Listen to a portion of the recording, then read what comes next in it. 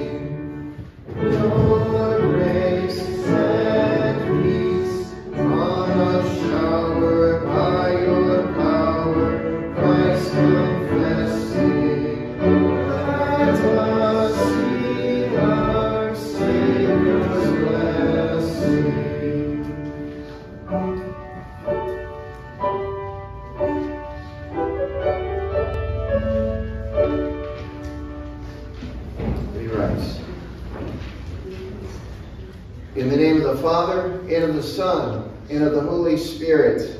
Amen. For freedom Christ has set us free.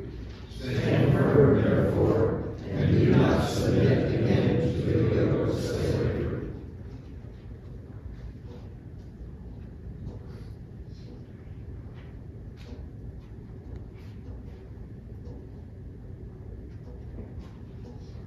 Lord God, our gracious Father, we confess that we have not walked by your Spirit. Instead of using our freedom to love our neighbors as ourselves, we have served our own selfish interests. We have chosen to live as our sinful flesh desires instead of as your perfect law requires. Forgive us, Heavenly Father, by the mercy you show us in the death and resurrection of your Son. Fill us with the fruit of your Spirit, so that we who belong to Christ Jesus may walk in the way of love and worship. In his name we pray. Amen. The Spirit of God anointed Jesus to walk in perfect obedience to the Father's commands. His death upon the cross and resurrection from the grave prove that his grace alone gives us his presence, provision, and purpose to all who belong to him by faith. Therefore, in the stead and by the command of our Lord Jesus Christ, I forgive you all your sins, in the name of the Father, and of the Son, and of the Holy Spirit. Amen. Amen. Show us your steadfast love, O Lord, and grant us your salvation. Let him hear what God will speak. For he will speak peace to his people, to his saints, but let them not turn back to folly. Surely his salvation is near to those who fear him, that glory may dwell in our land. Steadfast love and faithfulness meet. Righteousness and peace kiss each other. Righteousness will go before him and make his footsteps a way. Glory be to the Father, and to the Son, and to the Holy Spirit, as it was in the beginning, is now, and will be forever. Amen. Show us your steadfast love, O Lord, and grant us your salvation. Brothers and sisters in Christ, the Lord be with you. And also with you. Let us pray. Lord of all power and might, author and giver of all good things, graft into our hearts the love of your name, and nourish us with all goodness, that we may love and serve our neighbor. Through Jesus Christ, your Son, our Lord, who lives and reigns with you and the Holy Spirit, one God, now and forever. Amen. You may be seated for the reading of God's holy word.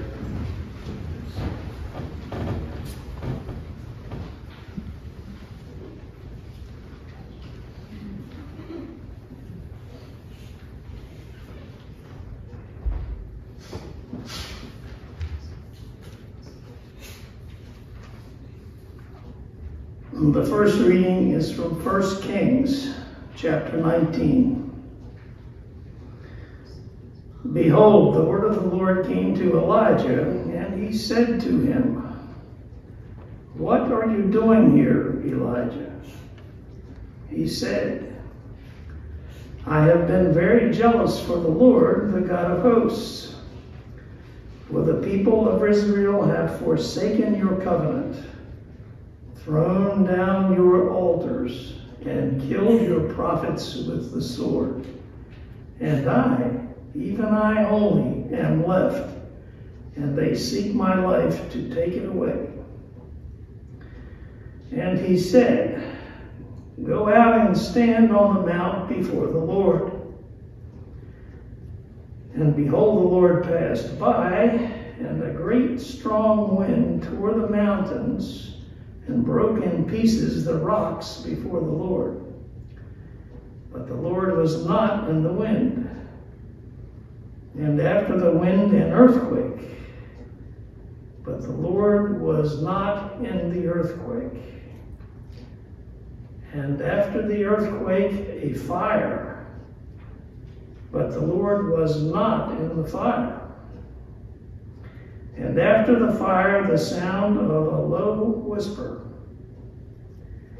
And when Elijah heard it, he wrapped his face in his cloak and went out and stood at the entrance of the cave. And behold, there came a voice to him and said, "What are you doing here, Elijah?" He said, "I have been very jealous for the Lord, the God of hosts. For the people of Israel have forsaken your covenant, thrown down your altars, and killed your prophets with the sword. And I, even I only, am left, and they seek my life to take it away." And the Lord said to him, "Go, return on your way to the wilderness of Damascus. And when you arrive, you shall appoint Hazael to be king over Syria. And Jehu, the son of Nimshi, you shall appoint to be king over Israel. And Elijah, the son of Shaphat, of Abel-Meholah, you shall appoint to be prophet in your place. And the one who escapes the sword of Hazael shall Jehu put to death. And the one who escapes from the sword of Jehu shall Elisha put to death. Yet I will leave 7,000 in Israel, all the knees that have not bowed to Baal, and every mouth that has not kissed him." So he departed from there and found Elisha, the son of Shaphat, who was plowing with 12 yoke of oxen in front of him, and he was with the 12th. Elijah passed by him and cast his cloak upon him. And he left the oxen and ran after Elijah and said, "Let me kiss my father and mother, and then I will follow you." And he said to him, "Go back again, for what have I done to you?" And he returned from following him and took the yoke of oxen and sacrificed them and boiled their flesh with the yokes of the oxen and gave it to the people, and they ate. Then he arose and went after Elijah and assisted him. This is the word of the Lord. Thanks be to God. The epistle lesson is from Galatians chapter 5. For freedom Christ has set us free. Stand firm, therefore, and do not submit again to a yoke of slavery. For you were called to freedom, brothers. Only do not use your freedom as an opportunity for the flesh, but through love serve one another. For the whole law is fulfilled in one word: you shall love your neighbor as yourself. But if you bite and devour one another, watch out that you are not consumed by one another. But I say, walk by the Spirit, and you will not gratify the desires of the flesh. For the desires of the flesh are against the Spirit, and the desires of the Spirit are against the flesh. For these are opposed to each other, to keep you from doing the things you want to do. But if you are led by the Spirit, you are not under the law. Now the works of the flesh are evident: sexual immorality, impurity, sensuality, idolatry, sorcery, enmity, strife, jealousy, fits of anger, rivalries, dissensions, divisions, envy, drunkenness, orgies, and things like these. I warn you, as I warned you before, that those who do such things will not inherit the kingdom of God. But the fruit of the Spirit is love, joy, peace, patience, kindness, goodness, faithfulness, gentleness, self-control. Against such things there is no law. And those who belong to Christ Jesus have crucified the flesh with its passions and desires. If we live by the Spirit, let us also walk by the Spirit. This is the word of the Lord. Thanks be to God.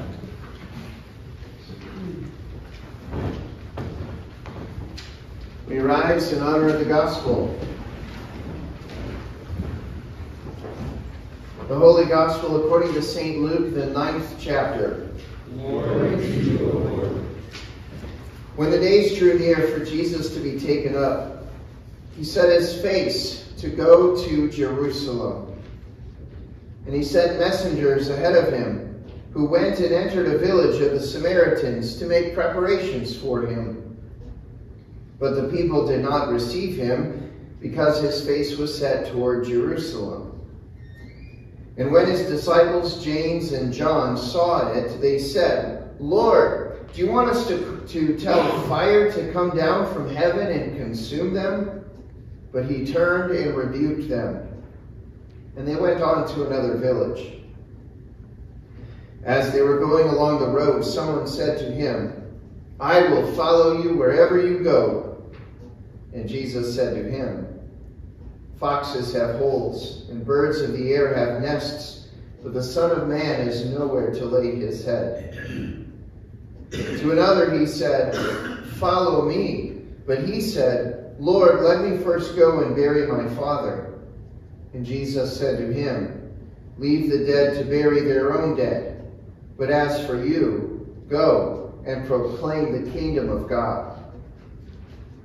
Yet another said, "I will follow you, Lord, but let me first say farewell to those at my home." Jesus said to him, "No one who puts his hand to the plow and looks back is fit for the kingdom of God." This is the gospel of the Lord. Praise to you, O Christ. As God's people together, we confess our faith. I believe in God the Father Almighty, maker of heaven and earth, and in Jesus Christ, his only Son, our Lord, who was conceived by the Holy Spirit, born of the Virgin Mary, suffered under Pontius Pilate, was crucified, died, and was buried. He descended into hell. The third day he rose again from the dead. He ascended into heaven, and sits at the right hand of God the Father Almighty. From thence he will come to judge the living and the dead. I believe in the Holy Spirit, the holy Christian Church, the communion of saints, the forgiveness of sins, the resurrection of the body, and the life everlasting. Amen. You may be seated as we sing hymn number 688.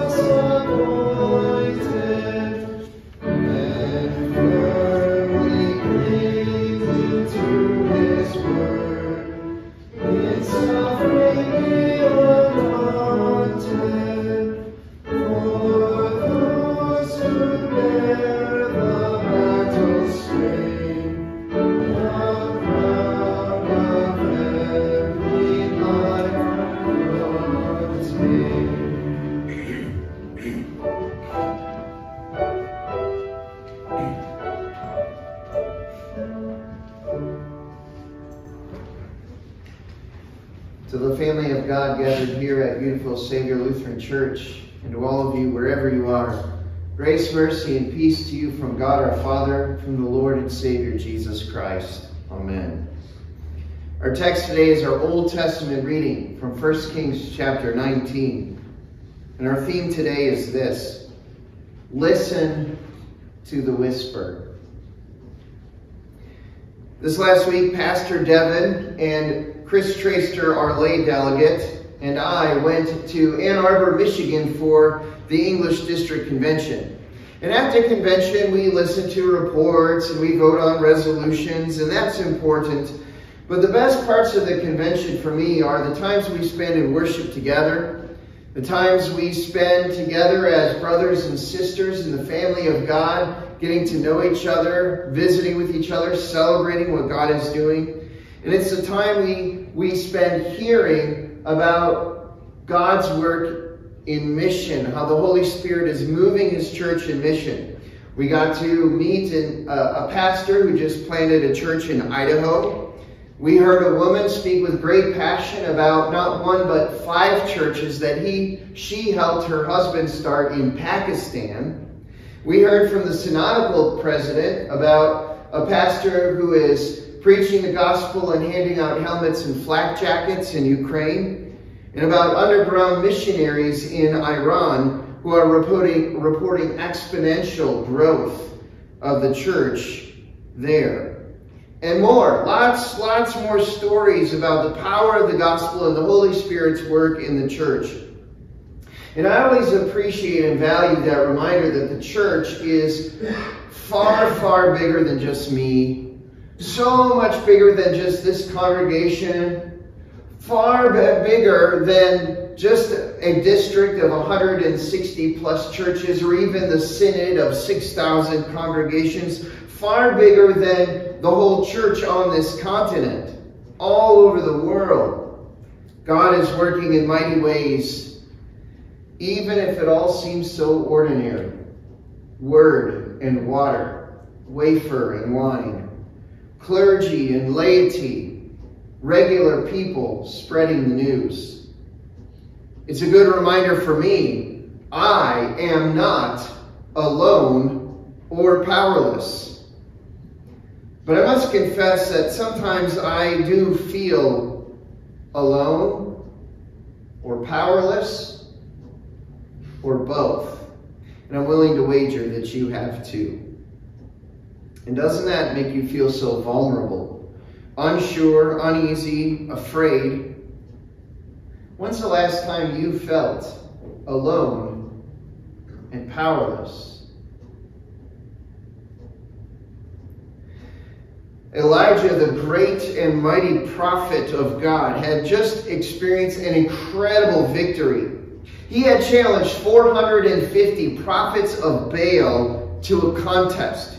You pray to your God, and I'll pray to the true God, the God of Israel, Yahweh, and let's see who answers. Elijah even taunted them in their failure. Pray louder. Maybe your God is sleeping. Maybe he went on a trip. Maybe he's in the bathroom. Pray louder. But Baal did not answer. Yahweh did. And not only did fire come down from heaven to consume Elijah's sacrifice, but that fire also consumed the stones of the altar and also all the water. They had doused the entire sacrifice and altar with water, and it pooled around the sacrifice. All of it was burned up. And the wicked prophets of Baal were then destroyed, and that ended their evil idolatry that very day. But Elijah's confidence was short-lived. Wicked King Ahab went home and moaned about all this to his evil wife Jezebel, and she vowed to kill Elijah in 24 hours or less. And Elijah ran. He ran for his life.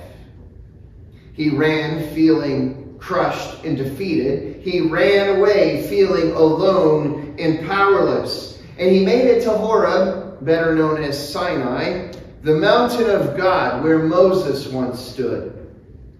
And he spent the night in a cave.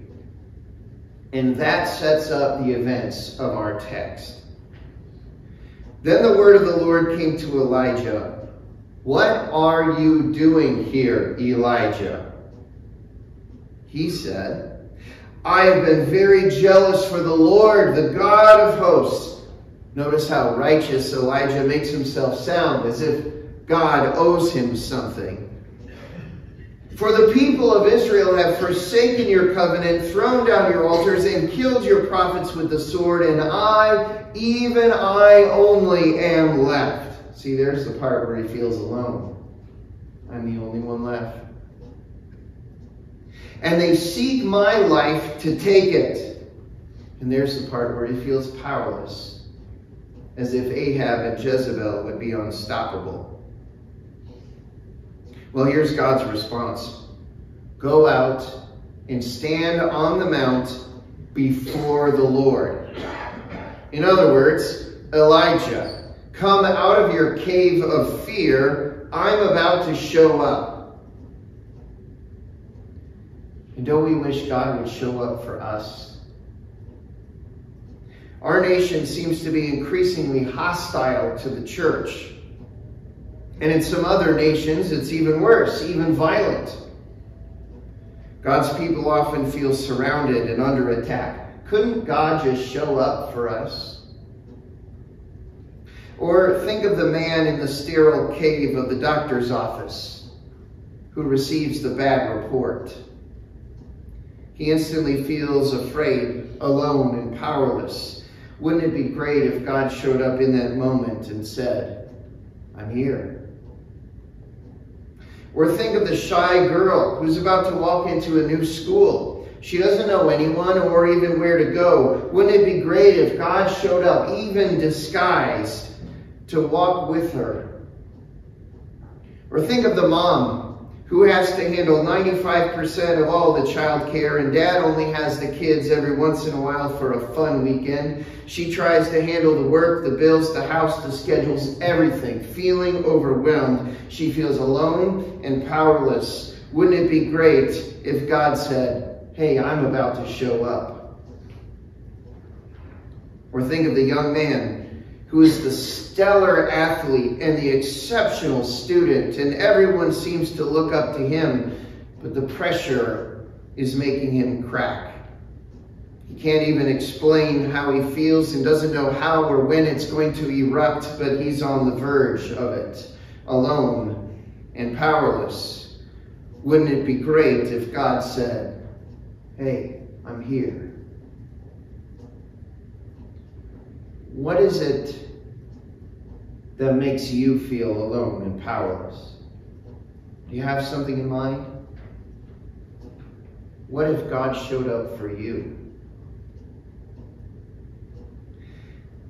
Here's what happened for Elijah. A great and strong wind tore the mountains and broke in pieces the rocks before the Lord. But the Lord was not in the wind. And after the wind, an earthquake. But the Lord was not in the earthquake. And after the earthquake, a fire. But the Lord was not in the fire. Perhaps Elijah wanted God to be present in the wind. We who live in the Midwest, we know the power of wind, don't we? Every summer we have to run to our basements a few times and pray that nothing touches down. But we've seen in videos, or maybe even firsthand, what happens when a tornado does touch down. Wouldn't it be great if God would show up with tornadic force, no, hurricane force, to break into pieces all the power of evil and come to our rescue? Then all those forces in our nation and in our world that are anti-Christ and against his church and anti-you would be broken to pieces. Perhaps Elijah wanted God to be present in the earthquake. I was in Irvine, California, which is in the LA area, at the end of May for a retreat.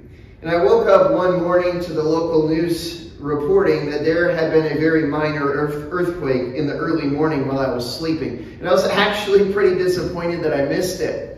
Not that feeling an earthquake is a goal of mine, but if I find out that one happened while I was there and I'm still alive, I would at least like to have known what it was like, but only a small one, right? Not the ground splitting apart, buildings crumbling kind of a quake. No, that would be terrifying. But wouldn't it be nice if God would show up and shake the foundations of every evil kingdom so that the house of Ahab and Jezebel and every modern day equivalent of people who are opposed to God would crumble? Perhaps Elijah wanted God to be present in the fire, even as God had just showed up in the fire to overthrow the prophets of Baal. We took a group of students up to Lutheran Valley Retreat in Colorado a few weeks ago, as you know. And I realize now this makes it sound like I travel an awful lot. California, Michigan, Colorado, but this last month has been a fluke. I really don't travel much. But we went up to Colorado, and one student who was there for the first time looked around and saw all the trunks of trees that were blackened, fallen over, and scattered like a spilled box of toothpicks. And he said, "Was there a fire here?" Yes, 20 years ago. It was so devastating that all the evidence is still very much a part of the landscape. But so also are the new trees. Thousands and thousands of new trees that are growing because that's what happens after a forest fire.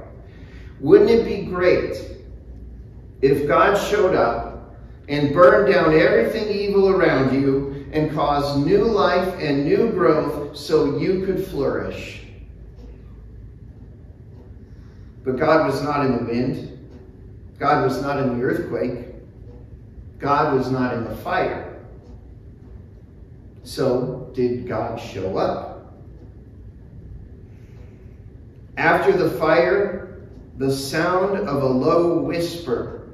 And when Elijah heard it, he wrapped his face in his cloak and went out and stood at the entrance of the cave. And behold, there came a voice to him. Why did Elijah come back out from the safety of the cave? And why did he cover his face as he went? It's because Elijah, when he heard the low voice, the quiet whisper, Elijah knew God was now present. And sinful Elijah covers his face in humility. The displays of power in wind and quake and fire remind Elijah that God can do all things. The low whisper reminds Elijah that God's word has all the power.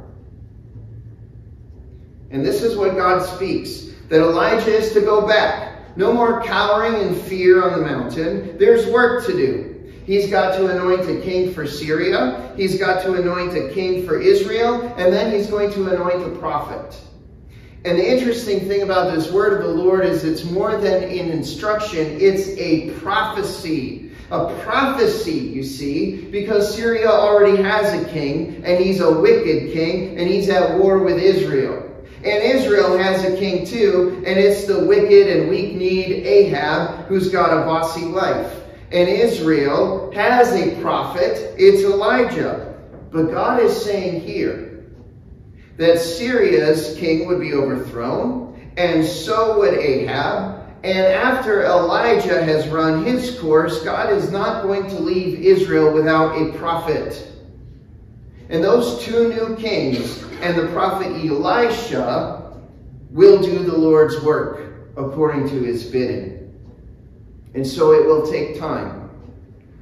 But with the power of his word, he will breathe new life into his people day by day, as he also shakes every evil power and takes down every wicked ruler. And here's another beautiful thing about what God says to Elijah. Elijah isn't alone. God tells him about 7,000 in Israel whose knees have not bowed down to Baal and mouths that have not kissed him. 7,000. Now, 7,000 does not seem like many when you're talking about whole nations. I mean, that's not even a very large city by our standards. But if you think you are the only one left, and now you can stand together with 7,000 other people, that's got to feel pretty good, right? Faithful, righteous people who have not given into idolatry. And if you've been feeling powerless and God shows up to tell you that evil is about to be toppled, well, that's got to be encouraging. And so, strengthened by the word of the Lord and trusting the promise, Elijah returns and does what he was called to do. God does show up for you too. In a low whisper, in a humble word, as the word becomes flesh to dwell among us. He came not as a raging fire, not as a scattering wind, not as a violent quake, but in the small cry of a baby born in Bethlehem. As a young boy teaching the teachers the word of God in the temple. And then as a traveling rabbi, prophet, healer, proclaiming the kingdom of God, as we heard in our gospel reading, and calling sinners to become disciples, saying, "Follow me." That gentle word, that low whisper tells of God's mercy, God's presence, and God's great power. And this low whisper becomes a loud roar on the cross, proclaiming, "Father, forgive them." And it is finished. These are words of power that conquer sin and death and Satan for you. And that low whisper that says, I baptize you in the name of the Father, and of the Son, and of the Holy Spirit. That low whisper has brought you into the family of God, so you are never alone. Perhaps you've been too afraid, and you need to repent of your cowardice. Maybe you've been too quick to go along with this wicked world instead of standing strong. Perhaps you've been hiding in a cave instead of facing the trouble and doing the work God has given you to do. Or perhaps you face a current challenge that has you complaining like Elijah, Lord, I'm all alone and I'm powerless. Well, let me ask you, if this word can forgive sin, and it does, and if it can conquer death, and it does, and if it can rebuke and chain up Satan, and it does, and if it brings you into the family of the King, and it does, then why would you look for any other source of power? Remember that young man striving for perfection? He finds peace in the promise that God has steadfast and unfailing love, and it is precisely for imperfect people. The frazzled mom finds comfort in God's daily promise that he will never leave her and never forsake her. The shy girl finds confidence in a psalm that says God is her fortress. The sick man finds strength in the way, the truth, and the life, Jesus, and a renewed purpose as he spends his time answering Jesus' call to follow me. And the church that is under attack now, as it always has been, finds its confidence and its hope in the promise that the very gates of hell will not overcome the church. We stand together, never alone. We cherish the word, the source of power and life. For there is more power in God's whispered word than any other power you've ever known. Indeed, the risen word incarnate still speaks to you. Are you listening? Amen. And now may the peace of God, which transcends understanding, keep your hearts and your minds in Christ Jesus our Lord. Amen. We now honor and worship God with the giving of our offerings.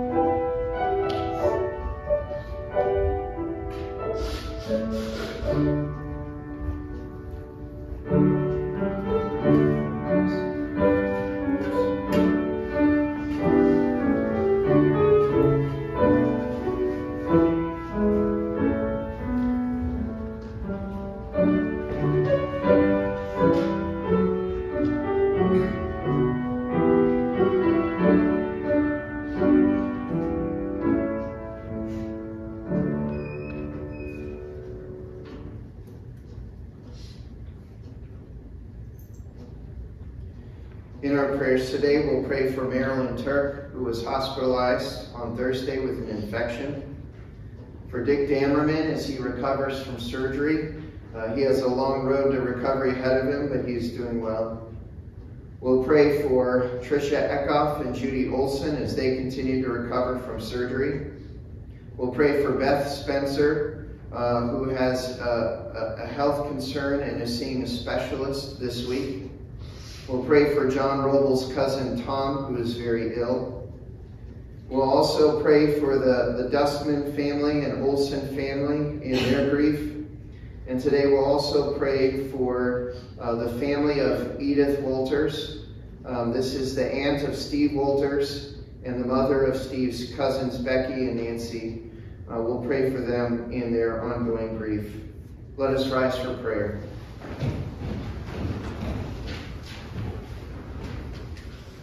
Let us pray for the whole people of God in Christ Jesus and for all people according to their needs.